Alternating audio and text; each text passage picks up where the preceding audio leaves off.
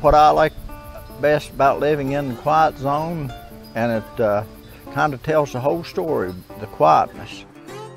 Some people that come here, they'll say, what do you do? Well, I'll just say, I'm doing it right now, you know. And I said, just listen to nature all around you. Green Bank, West Virginia is a very unique place. I find it ironic sometimes that, you know, we are working with technology here that's world class, it's world leading, but yet no one here has a cell phone.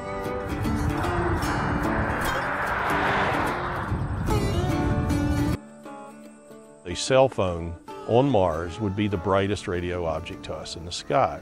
In order to protect the radio atmosphere in this area, Congress created the National Radio Quiet Zone, and that's an area that's 13,000 square miles.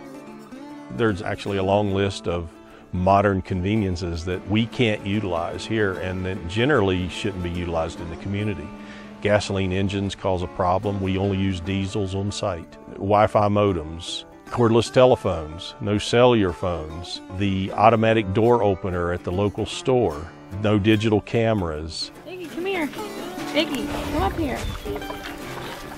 Iggy. Hey.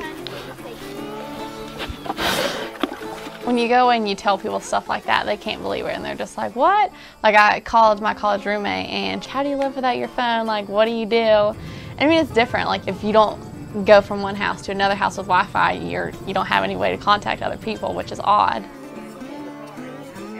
I really enjoy it because it's quiet, it's peaceful, it's beautiful. All these electronic technician things that these kids are sitting and pushing buttons on don't happen here. The only way you can do that is at home. It would be very difficult to create a radio quiet zone these days, because in order to create it, you would have to walk into an area and take things away from people. But living here, people have grown up without it, and they've built their homes and they've built everything around the idea that they will be wired, they won't have wireless systems.